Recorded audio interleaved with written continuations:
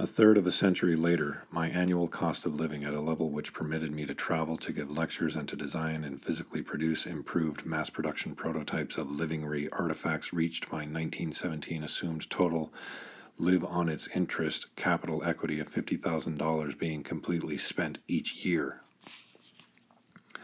I sold my life insurance policies to the life insurance companies for their then accrued cash value of $22,000. This bought me the time to develop the geodesic domes. Today, as yet living in the same manner while doing the work essential to following through on my life commitment to solve socioeconomic problems exclusively by inventions and development of artifacts instead of by politics, my annual cost of operation has reached $300,000 for servicing my commitment to problem solving only by artifacts with no savings accruing whatsoever. Because I am not a business or a corporation, my gross intake is rated as personal income, and I am therefore in the 50% tax bracket, which precludes my saving any of that income, should I wish to, which I fortunately do not, though I am convinced that I am getting more for humanity with the dollars I spend than is any form of tax-supported government expenditure. Each of the 3 Dymaxion 3-wheel front-drive rear-steered cars built by me in the depths of the 1930s depressions cost $28,000, i.e. $84,000 in all. Today they would cost 20 times as much for the same vehicles built of the same materials. Boastfully ethical big business and banking have reduced my necessitous and desirable acquiring capability by 95%. That is, they have priced and otherwise manipulated the money game in such a way that $95 out of every $100 I have earned has been taken away. Life insurance companies bet that humanity is going to live longer than it expects. Those who buy life insurance are betting that they are going to live shorter than the insurance company thinks they are going to live. The life insurance companies invented the term expectancy of probably to be realized longevity of specific classes of humans existing under various environmental conditions in contradistinction to the now workingly assumed unvarying maximum limit of 113 years for all people. The overall history of humanity's attained longevity is one in respect to which the average individual's attained lifespan has progressively increased from a probable average expectancy of 19 years of age for the people of 5000 BC Egypt. At 16 years, Alexander the Great was the world's leading general, to 70 years in AD 1980, USA.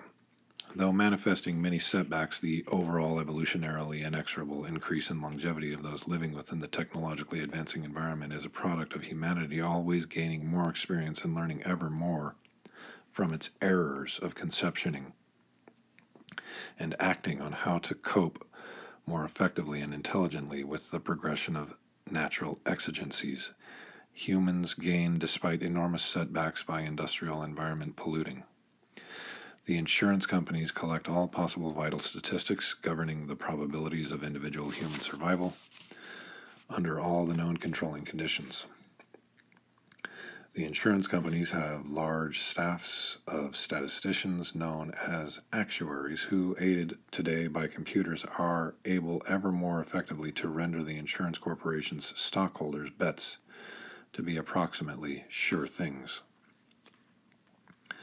In investing the insured's premiums today, they find IBM, DuPont, and other such stocks to be sure things, and tax-secured U.S. government, state, county, and municipal bonds the most risky of investments for reasons we will later examine.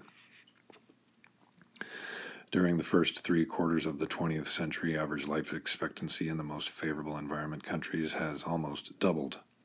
When I was born in 1895, life expectancy for a male born in New England was 42 years of age. On July 12, 1933, I passed my expectancy day.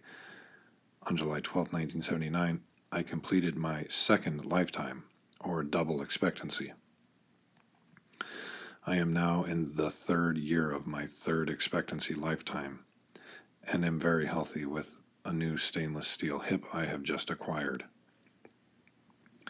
My 2 completed lifetimes and my 3rd of a 3rd lifetime have found the great majority of savvy, well-to-do individuals I have met convinced that there exists an inherent inadequacy of life support on planet Earth, and therefore that their own successful survival as well as that of those whom they cherish depends upon their cleverly learning more and more about how to be legally selfish and thereby to accomplish personal economic advantage by anticipatorily depriving others indirectly undetectable ways.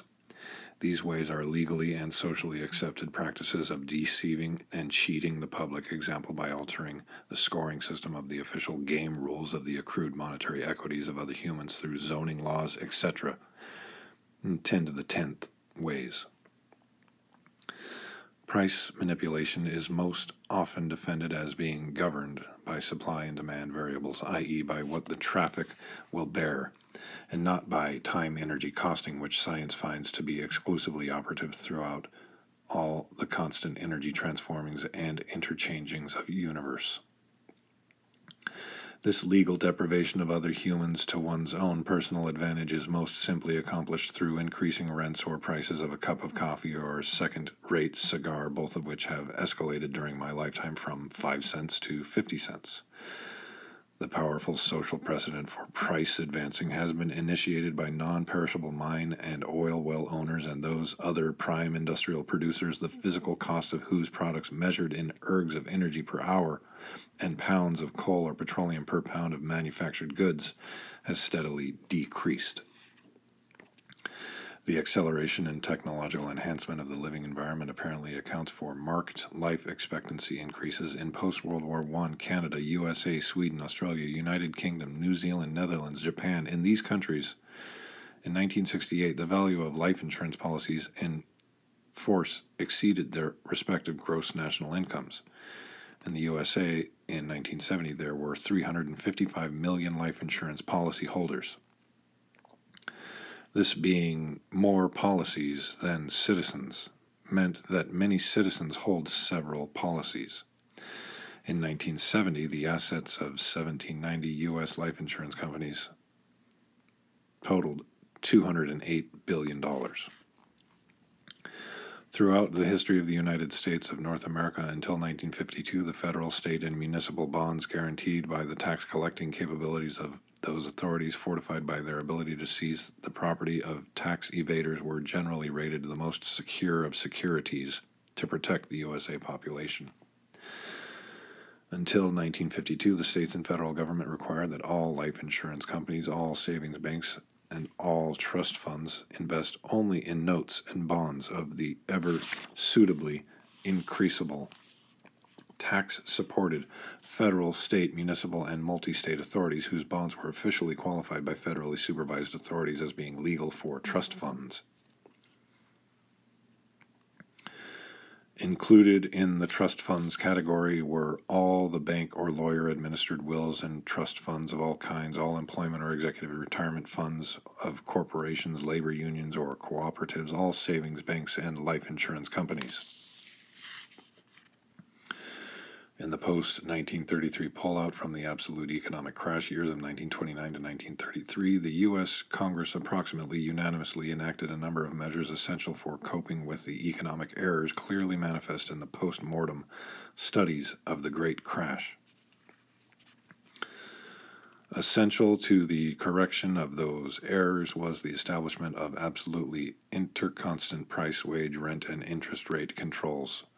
Profits were not only permitted but welcomed. They had, however, to be inventively attained by producing more, better goods, more satisfactory services, etc., for the same or lesser amounts of energy, time, and materials invested.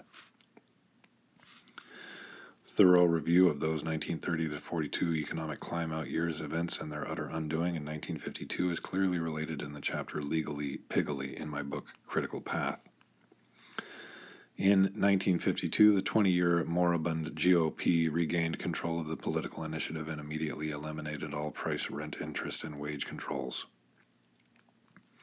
It also passed laws allowing insurance companies, savings banks, retirement funds, and all trust funds in general to invest in common stocks, preferred stocks, and corporate bonds. This also brought about the formation of a myriad of investment trust funds. It did not, however, allow the U.S. government or any of the states, counties, or municipalities to invest the enormous Social Security automatically tax-collected individual workers' funds or any other of its future committed economic responsibility funds to be invested in any other than its own USA government, state, county, or municipality dollar savings accounts, whose purchasing equity was being ever depreciated by inflation. With wholesale industrial prices freed to escalate, though protested against by the U.S. Eisenhower through Carter presidents, retail prices, wages, and corporate share prices, as traded on the stock markets, swiftly escalated in response. So-called inflation was inevitable. What the Colossus media call inflation is, of course, deflation of humanity's buying power. Inflation does not increase the true values, nor produce more or better goods. All talk of Federal Reserve rediscount rate increases acting as an inflation retardant is in fact only rationalization camouflage for escalating bank usury rates. Though a Federal Reserve interest rate increase may produce a momentary deflection in the rate of inflation curve, it never does any more than that. There is no evidence whatsoever that Federal Reserve rediscount rate increases successfully arrest inflation. This being so, the continuance of such interest rate increases ostensibly to combat inflation as actuated by the private enterprise controlled and deceivingly misnamed Federal Reserve Bank system must, in historical retrospect, be identified as a fraudulent means for increasing the profits of the banking system. When Nixon cut loose the U.S. dollar from its U.S. government, 1933 fixed $32 an ounce relationship to gold, the U.S. citizens' dollar equity declined precipitously. The last third of a century of overall stock market price advances in direct correspondence to the role of inflation in business pricings in general has produced ever-widening but false gaps between people's government fund equity values and the portfolio of world-around stock market values of the securities of the private enterprise system.